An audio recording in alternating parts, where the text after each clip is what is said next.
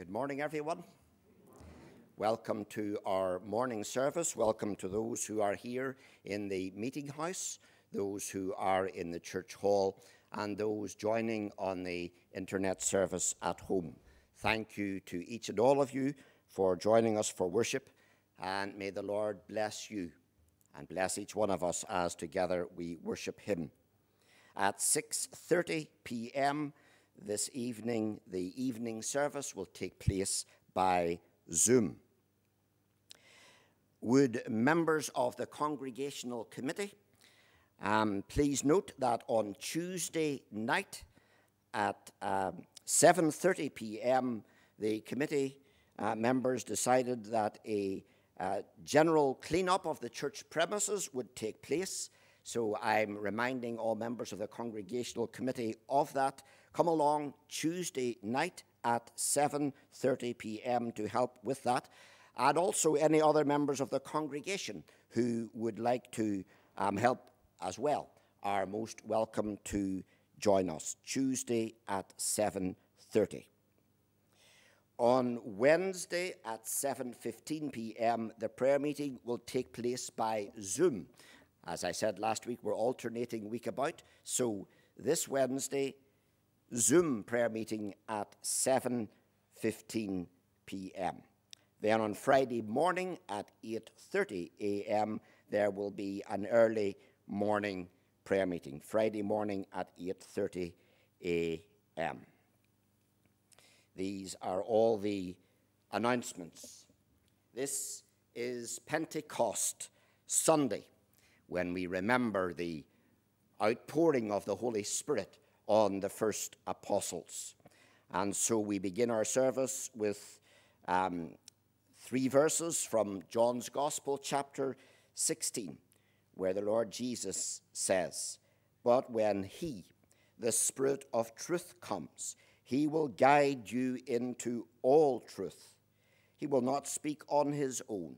He will speak only what he hears, and he will tell you what is yet to come. He will bring glory to me by taking from what is mine and making it known to you. All that belongs to the Father is mine. This is why I said the Spirit will take from what is mine and make it known to you." So let us on this Pentecost Sunday, let us, while remaining seated, praise God, singing, "Holy Spirit, living breath of God, breathe new life into my willing soul."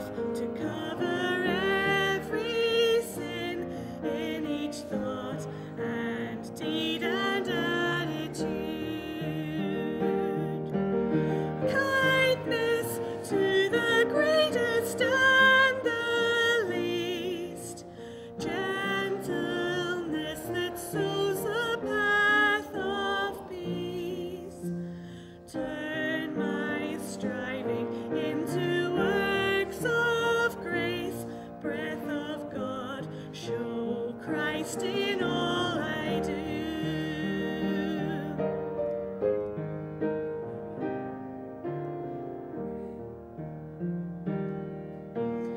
Holy Spirit, from creation's birth, giving life to all that God has made, show your power once again on earth, cause your church to hunger for your ways. May the fragrance of our prayers arise, lead us on the road of sacrifice, that in unity the face of Christ may be clear for all the world to see.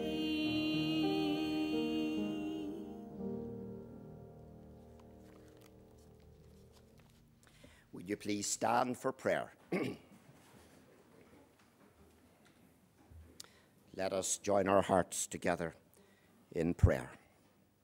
Lord God Almighty, on this Pentecost Sunday, we bow before you, the living God, and we remember with awe and wonder the events of that first Pentecost long ago. We remember how, in the space of a few moments, the experience of the disciples was revolutionized, their expectations turned upside down, their attitudes changed forever. One moment consumed by fear, the next radiating confidence. One moment uncertain of the future, the next sure of their calling. One moment wrestling with doubt, the next full of faith. One moment hiding behind closed doors, the next preaching boldly to the crowds. Therefore, mighty God, come afresh to us this day by your Holy Spirit, breathing new fire into our hearts, new energy into our lives, new life into our souls. Even in the days of this pandemic, let us not give way to anxiety or fear, nor yet to isolationist discipleship, but rather embrace again the fellowship of God's people.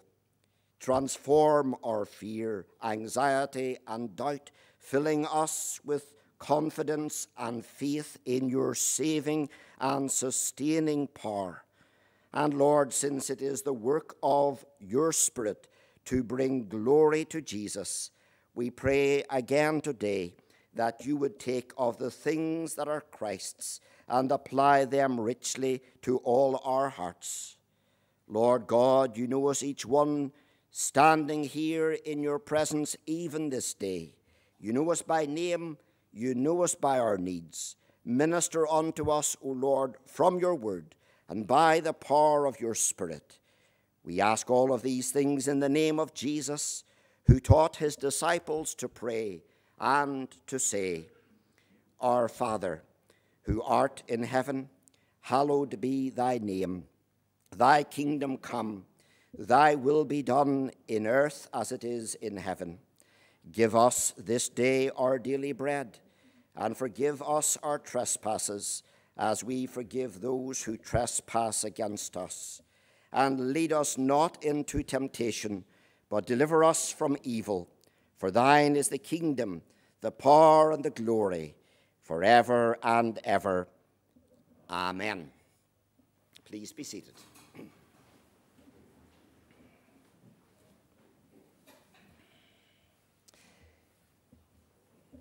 Boys and girls, I want to tell you a story today about a wee boy called Tommy.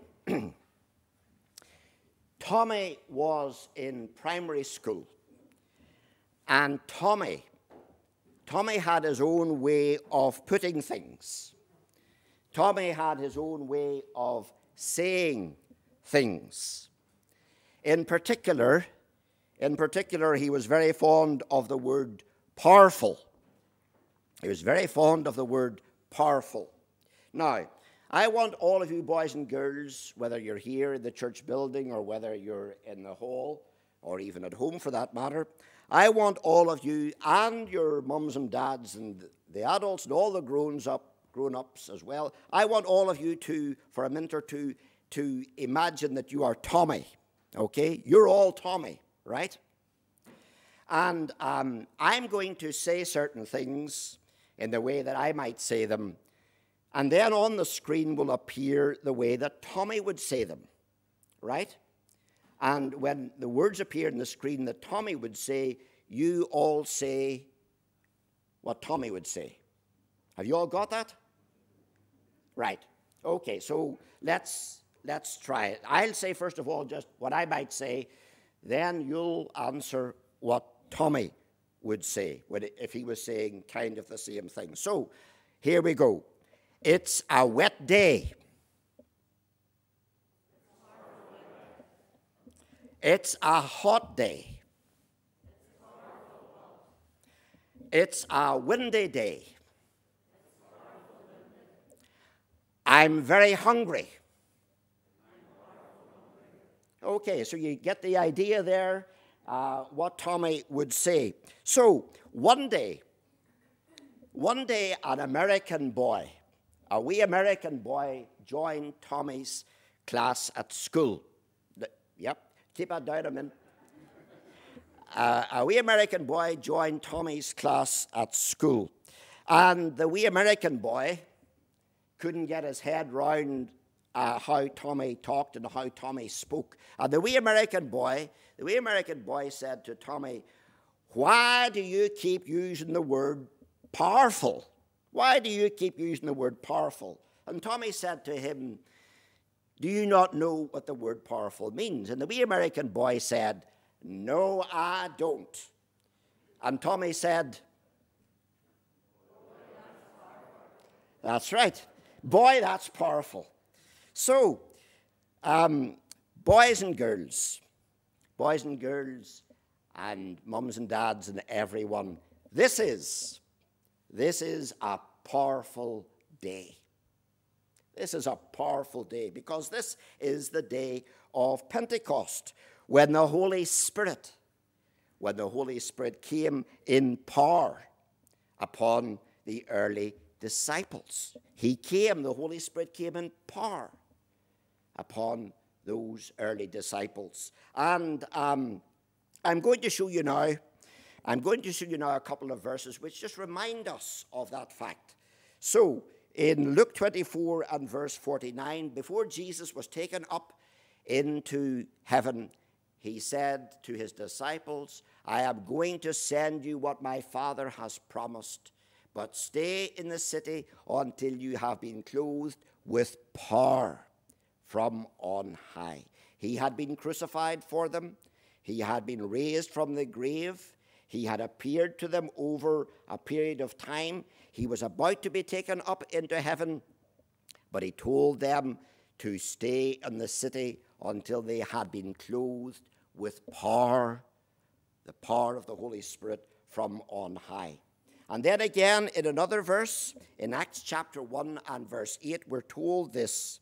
Jesus said to his disciples, but you will receive power when the Holy Spirit comes on you, and you will be my witnesses in Jerusalem and in all Judea and Samaria and to the ends of the earth. You will receive power when the Holy Spirit comes on you. So, boys and girls, on this Pentecost Sunday, that's one of the things that we remember, the power of the Holy Spirit. And that Holy Spirit, the Holy Spirit gives us power to do various things.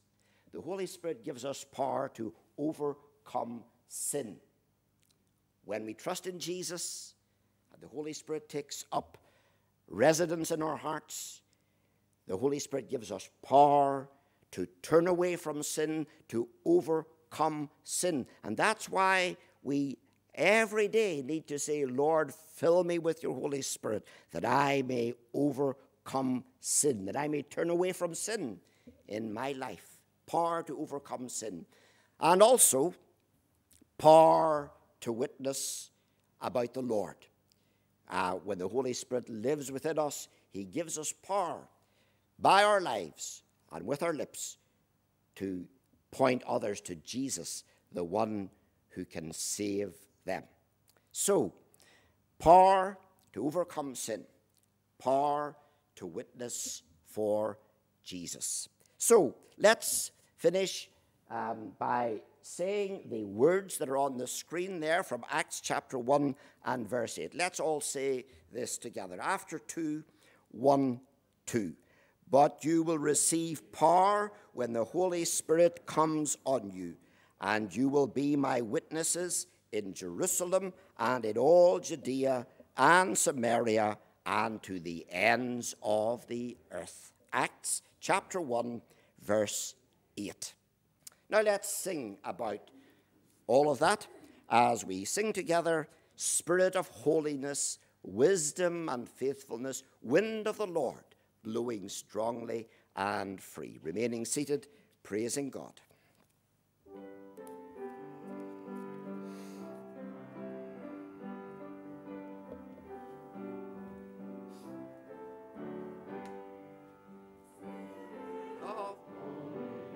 Wisdom and faithfulness, wind of the Lord blowing strongly and free, strength of our serving and joy of our worshipping, Spirit of God, bring your fullness to me.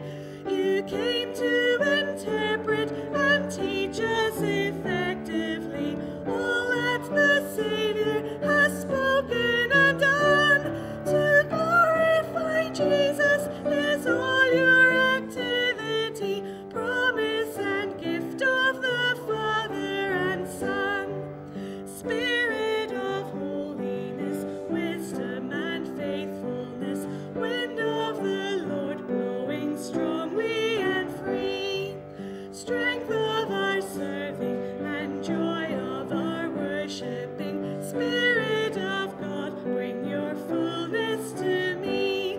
You came with your gift to supply all our poverty, pouring your love on the church in her need.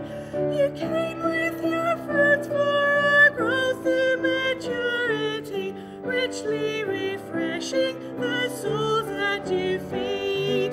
Spirit of holiness, wisdom and faithfulness, wind of the Lord blowing strongly and free, strength of our serving and joy of our worshipping, Spirit of God, bring your fullness to me.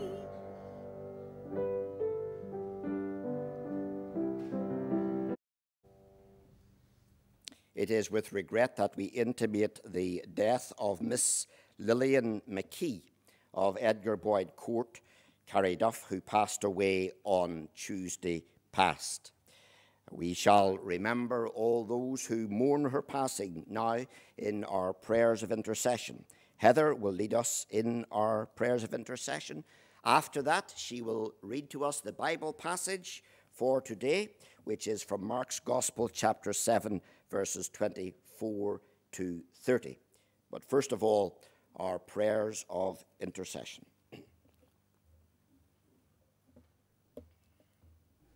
Let us pray. Our Lord and Heavenly Father, we thank you for your care for us over the past months. Thank you that we were able to meet together for prayer on Wednesday night and that COVID restrictions are starting to ease.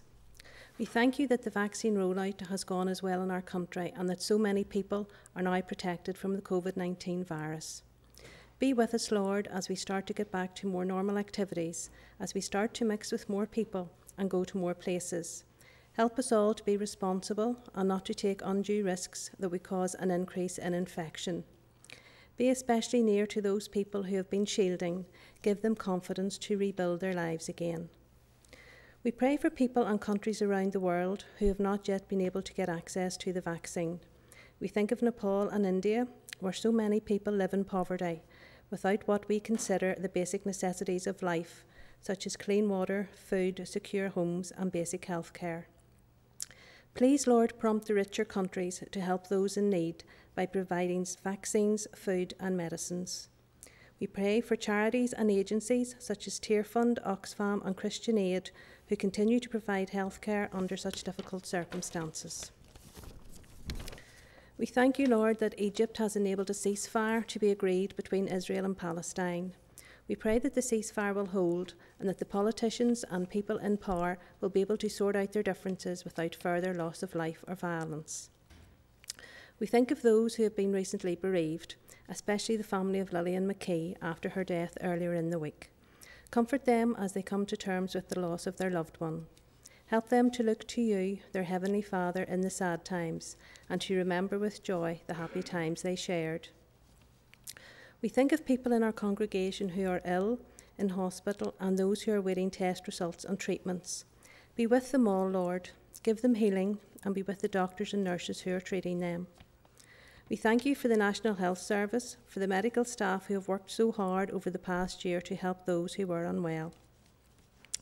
We pray, Lord, for the community of Carryduff and the local churches.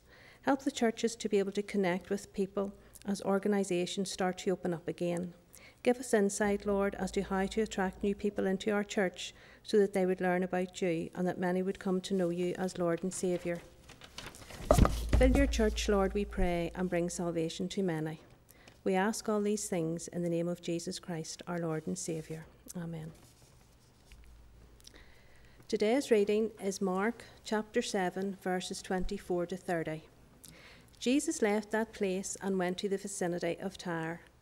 He entered a house and did not want anyone to know it, yet he could not keep his presence secret. In fact, as soon as she heard about him, a woman whose little daughter was possessed by an evil spirit came and fell at his feet. This woman was a Greek, born in Syrian Phoenicia. She begged Jesus to drive the demon out of her daughter. First, let the children eat all they want, he told her, for it is not right to take the children's bread and toss it to their dogs. Yes, Lord, she replied, but even the dogs under the table eat the children's crumbs. Then he told her, for such a reply you may go. The demon has left your daughter. She went home and found her child lying on the bed and the demon gone. Amen.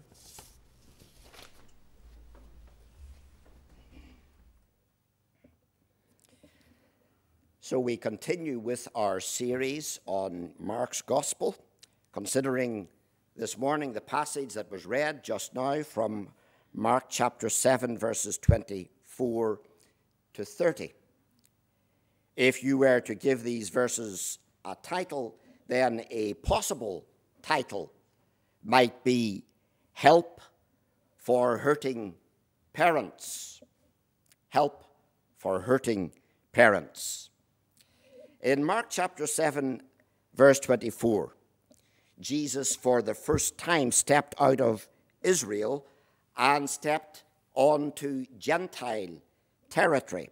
He went to the borders of Tyre and Sidon, and those cities were not far from present-day Beirut in Lebanon.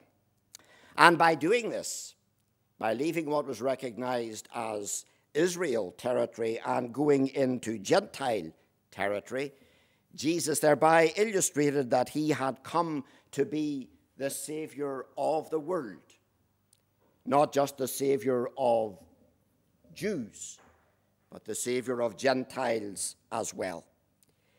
Jesus is, of course, a whosoever Savior. It doesn't matter who you are. It doesn't matter where you've come from. It doesn't matter what your nationality is.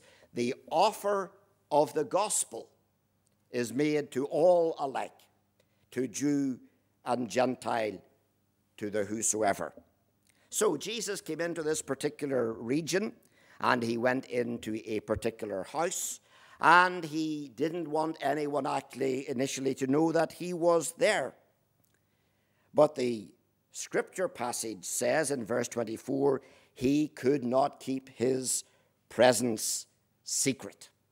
He could not keep his presence secret. The presence of Jesus actually can never really be kept hidden. It can never be kept a secret, neither in a church, nor in a home, nor in an individual.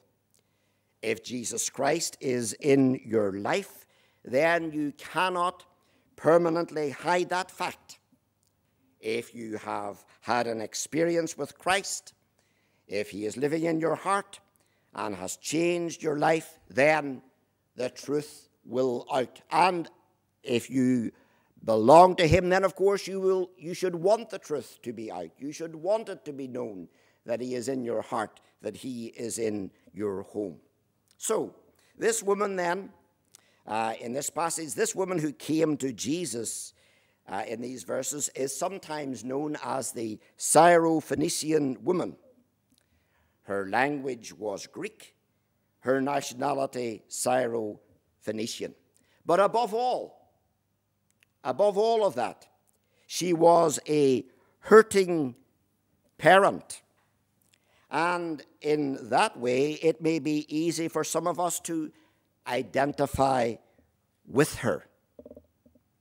Perhaps some of you in this building today, or some of you following the service at home today, and maybe some of you have problems. Maybe some of you have family problems. Maybe some of you have problems with some of your children. Maybe your heart is breaking over some of your children. Because, of course, no godly parent can bring children into this world and be completely free from burdens associated with parenthood. Every parent probably has problems to some degree. Some folks have perhaps especially challenging problems. A rebellious son, a difficult daughter, and maybe some parents find themselves almost helpless to do anything to actually change things. A minister called Jerry Vines, in one of his books, says, "Before I had children, I had 4 theories about bringing up children. Now," he says, "I have 4 children and no theories." Well, if you are going through maybe some kind of a situation like that, if you are going through burdens with your children, whether they be small children or older children, if that is true of you in your particular situation, then the experience of this Syrophoenician woman may be able actually to help you. So, first of all, I want you to notice here, first of all, a desperate parent. We're told about that in verses 25 and 26. This woman came into the presence of Jesus in desperation. She fell at his feet. She begged him. And when we hear her problem, we can imagine her concern and her anxiety. Because I want you to note here her hurt. Her young daughter had an unclean spirit within her. The term used to describe the little daughter is in fact that, little daughter. And this little daughter was no doubt the apple of her mother's eye. She loved that little girl with all her heart. As a mother, she felt great responsibility for the little girl's well-being. But this little girl, we're told, had an unclean spirit within her. Or an evil spirit can also be translated. And it was an evil spirit in the sense, in a kind of a moral sense. An evil spirit, an unclean spirit in a moral kind of a way. Some immorality had taken hold of this girl. It was a frontal attack on her life by the devil.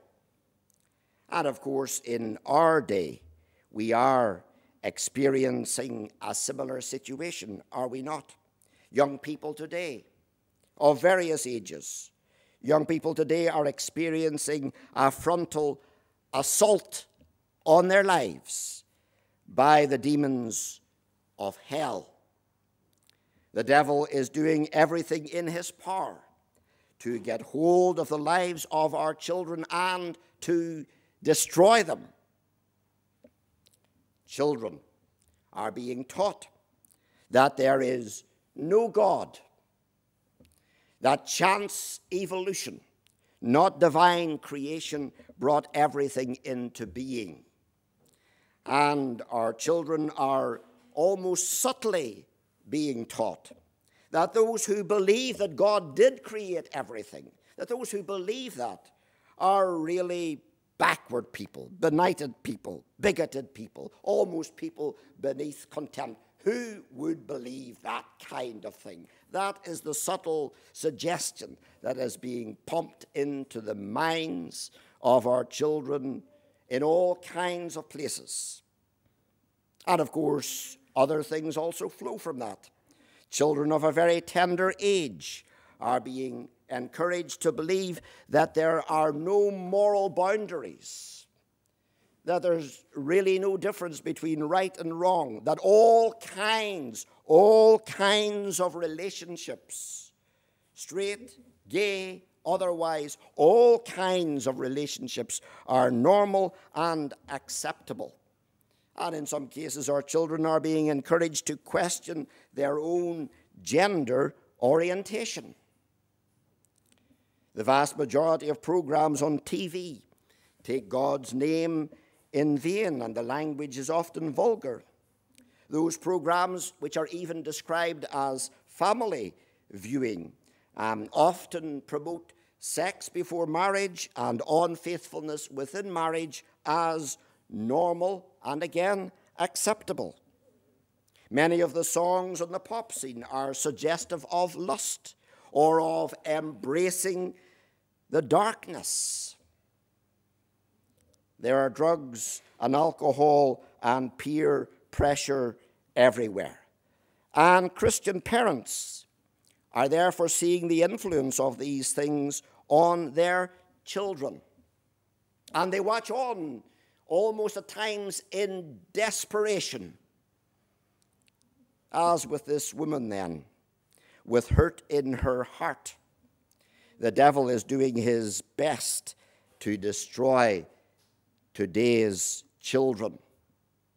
That was her hurt.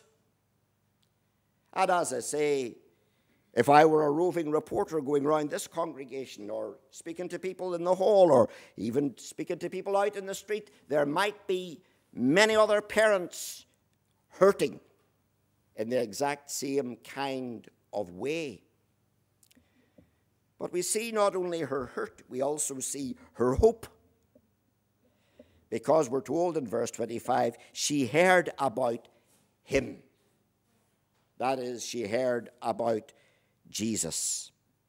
Perhaps she had heard about what Jesus had done for Jairus' daughter, mentioned earlier in Mark's Gospel. We've already looked at that passage. Maybe she'd heard what Jesus had done for Jairus' daughter. And maybe she thought to herself, well, if Jesus could do that for Jairus' daughter, maybe Jesus can do something for my daughter. And so she brought her problem to Jesus. And of course, that is the place to bring any problem. It is the place to bring the problem of children who are being led astray by the evil one. So she begged Jesus to drive the demon out of her daughter. So you see, there's always hope for a child if that child has a praying mother, or if that child has a praying father. Parents should often name their children before the throne of grace and claim the blood of Jesus over them. Pray that God will keep them true and strong and faithful to him, or if they've wandered from the pathway, that God will bring them back to him, or if they've never truly been converted in the first place, that God, the Holy Spirit, would do a work of grace in their hearts. Someone once said that being a parent is one of those jobs that by the time you learn how to do it well, you no longer have the job. Because by the time you've gained the experience necessary to do it well, in a sense, the children have almost moved on.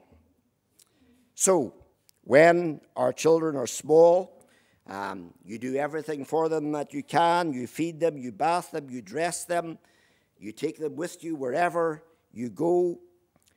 But then, of course, they grow. They begin to develop. They feed themselves. They bath themselves. They dress themselves. They start taking themselves where they want to go. And step by step, you lose a certain amount of influence over your child. And that's the way it's supposed to be, of course. Our children are supposed to develop independence and get to the point when they make their own decisions and organize largely their own life. But sadly, as they develop that independence, sadly, they sometimes also develop independence from God. And they become dismissive. Even if they've been brought up in a Christian home, sometimes they become dismissive of all that they've learned and dismissive of the disciplines that they had been taught as children. And as parents look on, in this situation, they feel pained by it, they feel hurt by it. They ask themselves sometimes, where did I go wrong?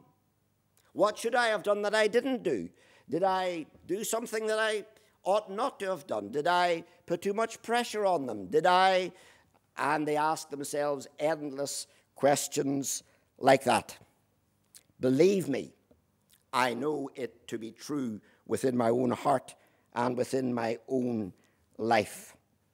However, there is still one thing that a Christian parent can do, even if a son or a daughter has reached the point where they scarcely communicate with parents.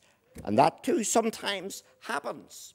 But even if that point is reached, there is still one thing Christian parents can do, and that is they can still talk to God about their son or their daughter. They can still, in prayer, bring their son or their daughter, their child, to God in prayer. And that is something that we should never fail to do, because the ear of the Lord is always open to the prayers of his people. So here then, in this passage, we see a desperate parent, this woman. We see her hurt, and we see her hope, because she came. She brought her problem. She brought her need. She brought her situation to Jesus. In the second place, I want you to notice a determined parent. She came to Jesus. She begged Jesus to drive the demon out of her daughter. And when she came with this plea, Jesus initially gave her a very strange, a very intriguing reply. I wonder, did you find that as we read through the passage, or in previous times when you've read through this passage, do you find it a strange kind of reply? Jesus said to her, verse 27, "First let the children eat all they want, for it is not right to take the children's bread and toss it to their dogs." I wonder what that woman initially made of that statement from Jesus. What a strange reply. What was that all about?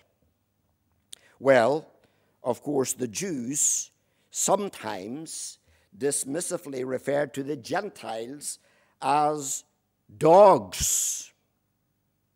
That's how the Jews sometimes referred to the Gentiles. They sometimes dismissively described them as dogs. And remember, this woman was a Gentile from Syrophoenicia. So Jesus was essentially actually seeking to reassure this woman that even though she was not a Jew, nor was she a Jewess, but she could still come to him. She was still right in coming to him. She still had made the right choice. She did the right thing. Because, of course, we do not come to Jesus through a Jewish door. We do not come to Jesus through a Presbyterian door. We do not come to Jesus through a Pentecostal door or a Methodist door. We come to Jesus only through one door. We come to Jesus through the sinner's door. And that is the only way we get to Jesus. There's a way back to God from the dark paths of sin. There's a door that is open, and you may go in. At Calvary's cross is where you begin when you come as a sinner to Jesus. This woman had no access to Jesus as a Jew. She had no claim upon him in that way, but she could come as a sinner. And when Jesus said this to her, she then said this, "Yes, Lord," she replied. Verse 28, "Yes, Lord," she replied, "but even the dogs under the table eat the children's crumbs." Yes, Lord, but even the dogs under the table eat the children's crumbs. What was she saying? She was saying, you, Jesus, are a Jew. You are the Jewish Messiah. Yes, you have come to save your own people, but you have come not just to save your own people. You have come to save all who will turn to you and call upon your name. And therefore, Lord, I'm willing to accept even the crumbs, Lord, that fall from your table. Lord, I am willing to take whatsoever you offer. She was saying, Lord, I'm willing to come in whatever way you want me to come. I'll get in whatever position I have to get in order to receive what I so desperately need for my child. And of course, when we are serious enough before God to come in that way, to come in desperation, to be prepared to accept even the crumbs that fall from the Lord's table. When we come in that way, then the Lord will hear, the Lord will answer. Because he that is down need fear no foe. He that is low, no pride. He that is humble ever shall have God to be his guide. I'm willing to take, Lord, what you offer. Wouldn't you rather have the crumbs that fall from the master's table than the feast that maybe comes from the devil's table? Which do you prefer? Crumbs from the master's table or rich fare from the devil's table? The devil says, look here, I'm going to give you this and that and the next thing. I'll give you the world. I'll give you fame. I'll give you fortune. I'll give you position. I'll give you this, that, and the next thing if you fall down and worship me, says the evil one.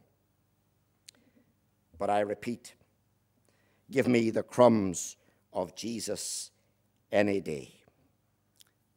And of course, when we do come to the Lord Jesus, we don't just get crumbs, do we?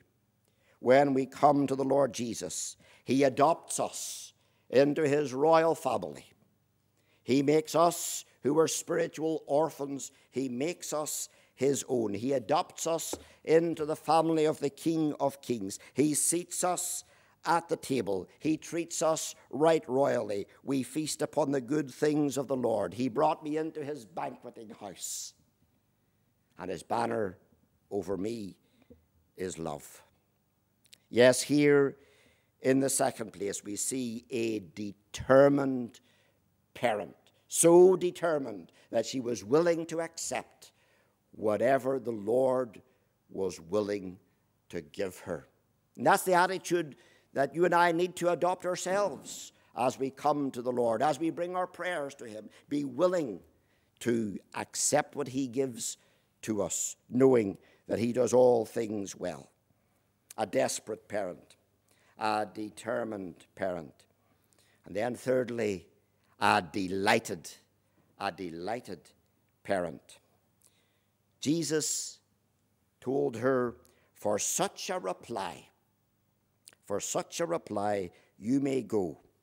The demon has left your daughter. In fact, we're told in the parallel passage in Matthew's Gospel, we're told that Jesus also praised her. Woman, you have great faith. Your request is granted. Woman, you have great faith. For such a reply as this, the demon has left your daughter. When she got home, she saw firsthand that the unclean spirit had been taken out of her daughter. Her prayers had been heard. I have heard of godly people. I've heard of godly people who love Jesus and have sought in their own lives and homes to honor him, but nevertheless they have gone through the experience of maybe a rebellious child, and they did just what this woman did. They prayed through. They kept seeking the face of God. They kept laying hold of the promises of God. They kept spreading out before him their particular problem, their particular need, and God heard and answered their prayer. So, parents, don't give up on your children. Keep praying for them. Keep bringing them. You cannot, there comes a stage when if they don't want to, you can't lasso them and drag them into church. You can't do that. But you can still bring them to the Lord in prayer. You can still pray for wisdom yourself as to how best to witness to them in a way that is suitable and appropriate in the situation without seeking to alienate them more and more. Keep praying on. Pray for your grandchildren too. Maybe sometimes grandparents, maybe you've the opportunity to look after grandchildren. Take the opportunity also to say a little word in their ears and into their hearts about the Lord Jesus Christ. So parents, pray through. Don't give up on your children or your grandchildren. And the flip side of that coin, of course, is this. If you are a young man or a young woman who has broken your parents' heart by turning away from the Lord and almost shunning the things of God, then I say to you today, heed your parents' prayers.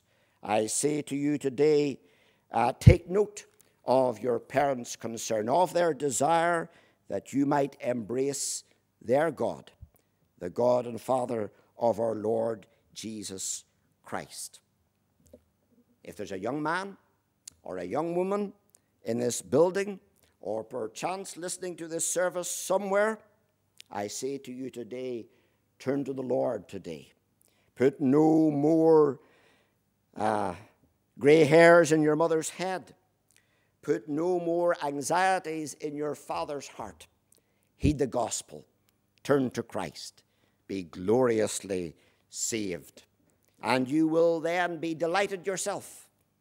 And you will also have delighted parents as well. Let's pray together. Gracious God and Heavenly Father, we thank you for your word, a lamp unto our feet and a light unto our path. Lord, we thank you for those in our own homes, our own family circles, and within our congregational family. We thank you, Lord, for those young people who have trusted in Jesus already, who love him, and who are walking in his ways. Help us, Lord, as parents. Help us, Lord, as leaders in this congregation.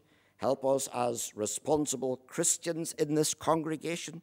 Help us, Lord, to do all that we can to encourage such young folk in the things of Christ. Heavenly Father, should there be in our own families or in this congregational family, should there be those, Lord, who have drifted from the pathway of Christian discipleship, who once knew the Lord but have grown cold and wandered off, Lord, we would pray for such. We pray that you would give us opportunity perhaps to speak a word into their ear and encourage them to return again. And Lord, we pray that you would help us to be faithful in prayer for such young folk. And Lord, there may be yet other young folk, and they have never yielded to the Lord Jesus at all. They've never come, they've never put their trust in him.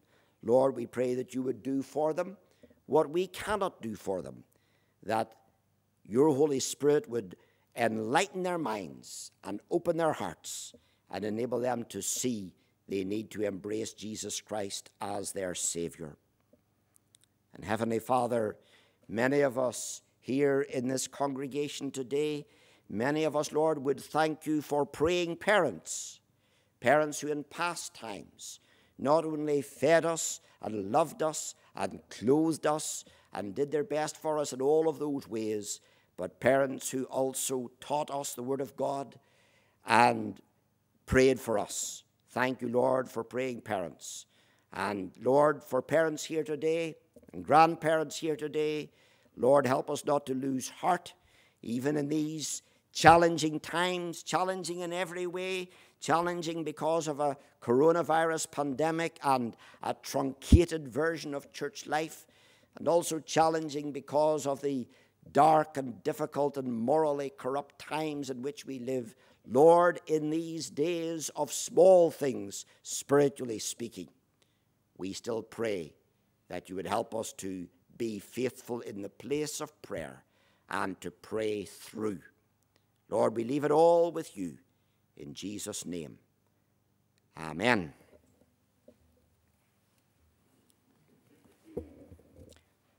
Wind, wind, blow on me. Wind, wind, set me free. Wind, wind, my Father sent, the blessed Holy Spirit. Remaining seated, we praise God.